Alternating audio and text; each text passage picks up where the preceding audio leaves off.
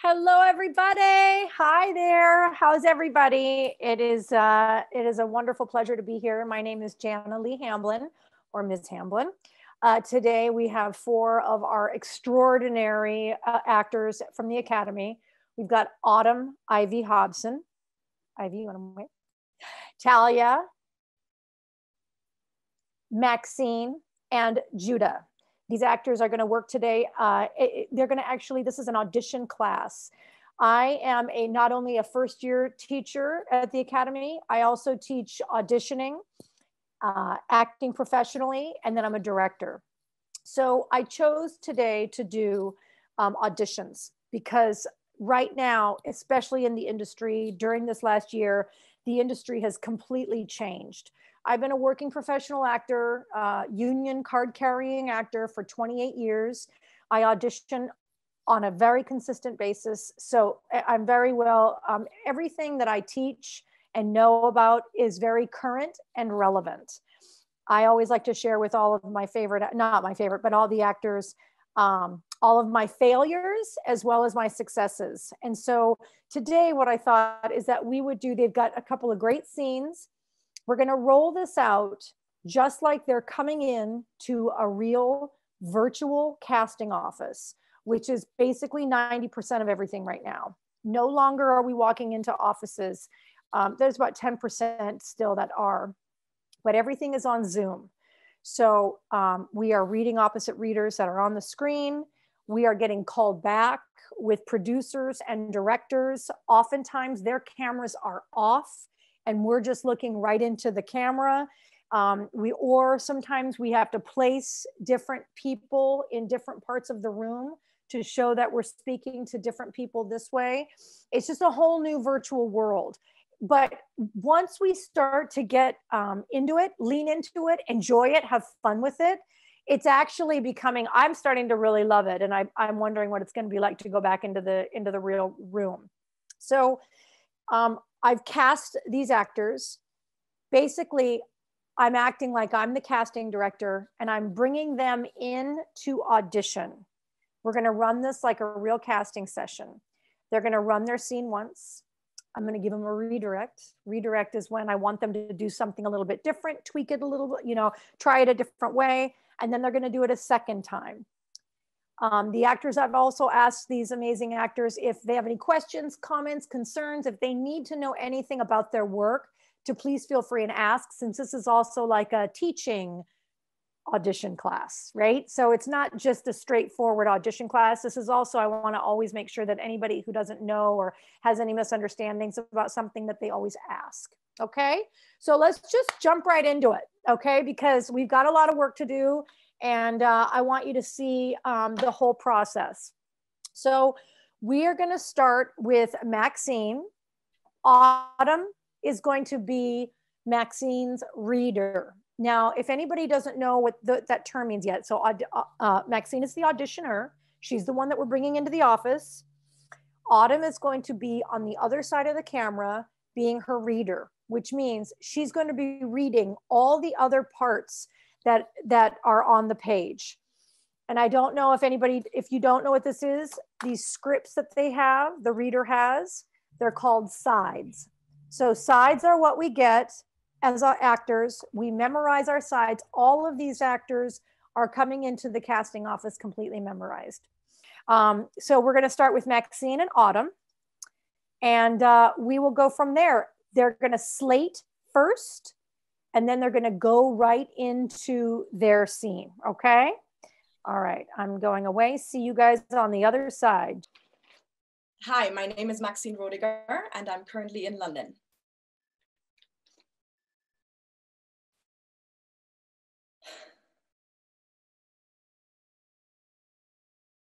Hello, Sloan. I'm Mackenzie McHale. Hello. It's good to meet you. It's nice to meet you. Do you have a minute? Sure. Thanks. I was watching you earlier when you were talking about two companies, Capital One and Baxter. Yeah.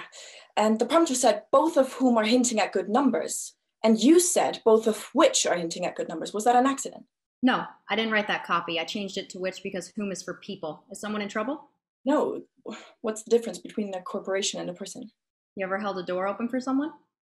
Yes. Did you ask them for money first? No. That's the difference. It's the right answer. Am I taking a test? I've asked around and people say you don't belong here. You could be making much more money as an analyst at Goldman. Couldn't you be making a lot more money producing reality television? I do produce reality television. I don't know what to tell you. I like my job. They asked me about doing a morning show a couple times. I can't do that. I'm not interested in cooking. I make sandwiches. I get that I don't necessarily look like it, but I am an economist. Thanks, though. Yeah, I meant in prime time. I want to give you 5 minutes every night to talk about where we are and how we got here. Are you serious? There are people more qualified than I am. I can put you in touch with some of the professors I studied under. Yeah, they're not going to have your legs. I'm sorry, but if I'm going to get people to listen to an economy lesson, I got to find someone who doesn't look like George Bernard Shaw. I wouldn't have asked you if I didn't think you were qualified. You want me to do pole dancing while explaining subprime mortgages? If you're up to it, sure. All right, I get it. We'll start a conversation with Will about our idea and how we're going to get there. Great. I think you and I are going to be good friends. I'd like that. Me too. Okay. I mean, I don't have any friends. Oh, you're new in town, so Yeah. you and I have something in common. What's that? I had a boyfriend who cheated on me too. The week of our wedding. I don't understand. I know about Will. I'm sorry, I still don't. Wait, Will didn't cheat on me. I used to deny it too. Will didn't cheat on me. Oh, okay, sorry. I can't talk about it, but I can tell you that Will didn't cheat on me. I shouldn't have mentioned anything. Sloan, listen to me. Will didn't cheat on me. Yes, we were together for 2 years, then we broke up. That's all I can say. He never cheated on me. He never, ever, ever cheated on me. Who told you that? Everybody. That's what people... No. That's not what happened. You don't have to tell me what happened. I can't tell you. He doesn't want anyone up in the office to know. He made me promise. Not because... Oh, I can't talk. Oh, even though in this situation, he might... No. Okay. He really doesn't want the office to know anything. He didn't cheat on me. I should get back to work. Yeah. You need to tell people that, okay? You're enabling an ass. Whoa. He's not an ass. Will's not an ass. He's the opposite of an ass. Even if he did cheat on me, which he absolutely didn't, he's definitely not an ass. Do people think that? You had to have known that. I thought they thought he was gruff, but lovable. No, they think he's an ass who cheated on you. That has to be corrected. I have to start the 4. Okay. You've got to do this. You got to go from person to person and tell them that Will's an extraordinary man with a heart the size of a Range Rover. That there is a story to it that has to do, well, a lot to do with me. I can't tell you the story of his life, but he's the good guy. Will you tell people that? Every chance I get. You're not going to, right? No, I'm not. Okay. Thank you. Great, Maxine. Great. I want to just tweak it. We're actually going to pick it up where she says, you and I have something in common. Mm-hmm. It's on the second page. We're not going to start at the tippy top. We're going to pick it up in the middle. Yeah. You and I have something in common. What's that? Okay. And I just think now you can really stick it to her, Maxine.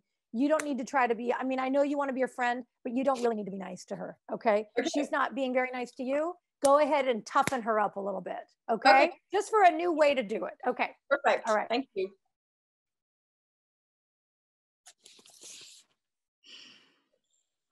Yeah, you and I have something in common. And what is that? I had a boyfriend who cheated on me too. Oh. The week of our wedding. Oh, I don't understand. I know about Will. I still don't Wait. Will didn't cheat on me. I used to deny it too. Will didn't cheat on me. Oh, okay, sorry. I can't talk about what happened, but I can tell you that Will didn't cheat on me. I shouldn't have mentioned anything. No, listen to me. Will didn't cheat on me. Yes, we were together for 2 years and we broke up. I can't tell you anymore, but he never, ever, never cheated on me. Who told you that? Everybody. Is that what people... That's not what happened. You don't have to tell me what happened. I can't tell you. He doesn't want anyone in the office to know. He made me promise. Not because I can't talk. Even though in this situation, he doesn't want anyone in the office to know. Will didn't cheat on me. I should get back to work. You need to tell people that. You're enabling an ass. Whoa. Whoa, he's not an ass. Will's not an ass. He's absolutely not. He's the opposite of an ass. Even if he did cheat on me, he'd be the opposite. I mean, he's definitely not an ass. Is that what people think? You had to have known that. I thought they thought he was gruff, but lovable. No, they think he's an ass who cheated on you. That must be corrected. I have to start the 4. Okay. You have to do this.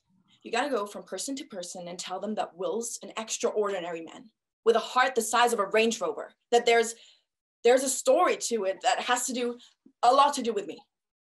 I can't tell you the story of his life. But will you tell people that? He's the good one. Every chance I get. You're not gonna do it, right? No, I'm not. Okay. Thank you. Nice adjustment, Maxine. Really nice adjustment. Great. Do you have any questions, Maxine? It's fast. And that's the thing I wanted to tell our audience that's watching. This is a classic Aaron Sorkin film. This is an episodic television series. Aaron Sorkin is notorious for battle. There is hardly any pauses. There's hardly any air in between the lines. So if you're wondering why they're going so quickly, it's because this is the style of the show. Okay, great job. Thanks, Max. All right, let's bring back Judah and our sweet Talia. And Judah is going to be auditioning.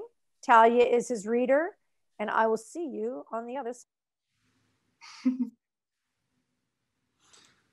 Hello, my name is Judah Fabre, and I am based out of Louisiana.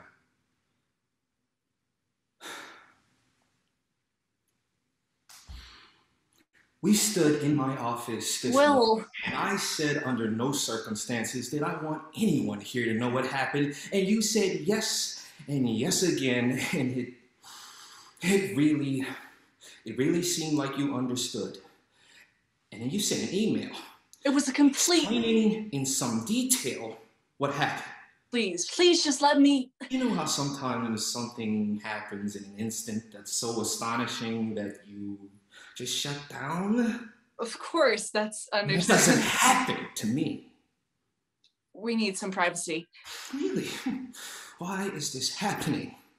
I was sending an email to you, but accidentally sent it to Sloan Sabbath, but I either did or didn't type the asterisk and it went off to staff instead of Sloan. Why were you sending it at all? Because, and here's where I think I'm on firmer ground, she thought that you cheated on me and that you were an ass, which is not true. I'm changing minds, Will. I'm changing minds all over the place. She thought that you cheated on me, and she told me other people thought so too. I couldn't take that, but I do take 100% of the responsibility for what just happened. Who else would be responsible? Arizona prison stats? No one, I'm sorry. Don't mention it. I'm really impressed that you're forgiving me so fast. I would have... No, what you heard was don't mention it. It's no problem, don't worry about it. What I said was don't mention it ever. Ever, Mac. We lost Jan Brewer and had to replace her with a crazy professor at a website, a member of the Citizens Militia, and a former second runner-up in the Miss USA pageant. It's going to be fine. You'll carry them. They'll barely have to speak. Now you shut down, right? Who messed up? No, you know I'm not going to tell you that. Okay. 98%. What? I take 98% of the responsibility, not 100%. Is that right? Listen, you were in love from the day you met me. And for 2 years, you were the man of any woman's dreams, you know? You'd have these ways of doing things. It doesn't matter. I didn't know that I was in love with you too until... You cheated on me with your ex-boyfriend. Yes. That's right. That's what happened. I didn't know how I felt about you until I was with him again. So technically, I wasn't cheating on the man I loved. I was falling in love with the man I loved. While cheating on me with your ex-boyfriend. Yes, but you're missing that technically it wasn't cheating, though. A more important thing is that I fell in love with you. At the end of the romantic comedy, that would make everything okay. There's something I've always been dying to ask you. Ask anything. Why did you tell me? Because I wouldn't have been able to live with it. Now I have to live with it. Would you rather I'd have been dishonest? Yes, I would much rather you hadn't told me. Still, 98%. Thank you. Judah, nice job. Nice first read. I'm going to do it again. We're going to start at the tippy top, and you're going to end, by the time you end, it will be your second while cheating on him with your boyfriend. It's kind of about 2/3 down the second page, right? She says, so technically I wasn't cheating on the man I loved. I was falling in love with the man I loved. And your last line will be, while cheating on him with your ex-boyfriend. Just for fun, because I loved that take. Completely, you could kill her. You could literally take your hands around her neck and you could kill her. I mean, you're not going to, but behaviorally, we think we could see you actually killing her. Okay? Yeah, go for it. Just go for it.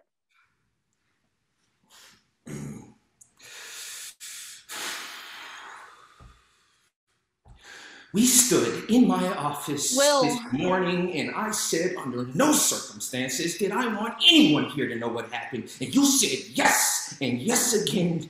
And it really looked like you understood. And then you sent an email. It was a complete... Explaining in some detail what happened. Please just let me... You know how sometimes something happens in an instant that is so astonishing that you just shut down. Of course, that's... Well, that doesn't happen to me. We need some privacy. Really? Why is this happening? Well, I was sending an email to you, but accidentally sent it to Sloan Sabbath, but I either did or didn't type the asterisk, and it went off to staff instead of Sloan. Why were you sending it at all? Because, and here's where I think I'm on firmer ground, she thought that you cheated on me and that you were an ass, which is not true. I'm changing minds, Will. I'm changing minds all over the place. She thought that you cheated on me, and she told me other people thought so too. I couldn't take that, but I do take 100% of the responsibility for what just happened.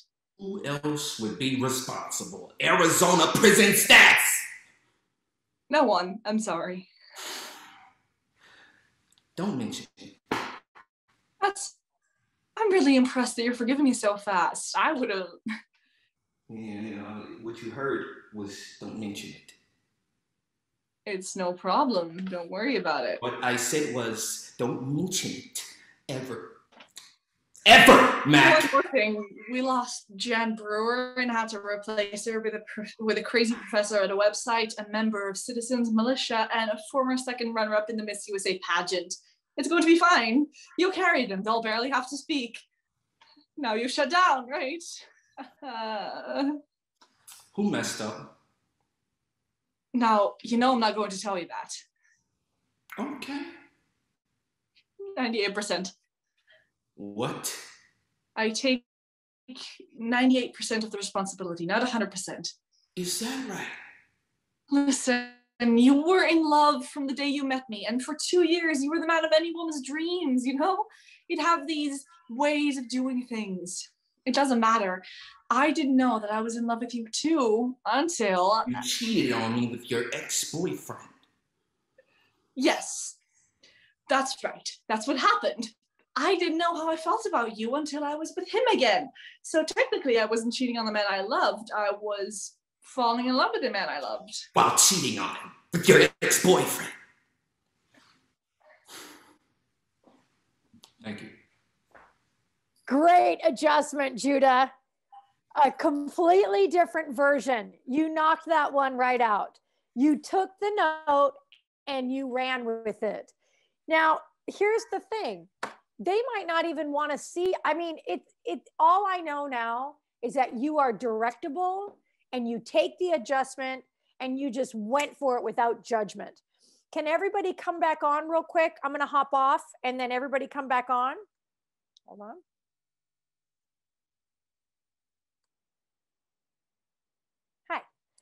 Hi. Great. Beautiful. You actors are all, you just got done, in case you haven't yet, you have just professionally auditioned. This is exactly what a producer session looks and feels like. Exactly. Okay. You all just did it. I'm so honored, you guys. You did so great. Thank you so much. From the moment I reached out to you guys, just until we're sitting here right now, you've shown up as such just total professional actors. I cannot wait to see how your careers unfold before me. For real. Yeah. Really nice job. Really great. Thank you so much. I mean that from the bottom of my heart. Thank you, Ms. Hamblin. Yeah, my pleasure. And so for those of you who are watching everybody, come join us at the American Academy, where we have a great time and we work really, really hard. All right. Okay, everybody. Thank you. Bye.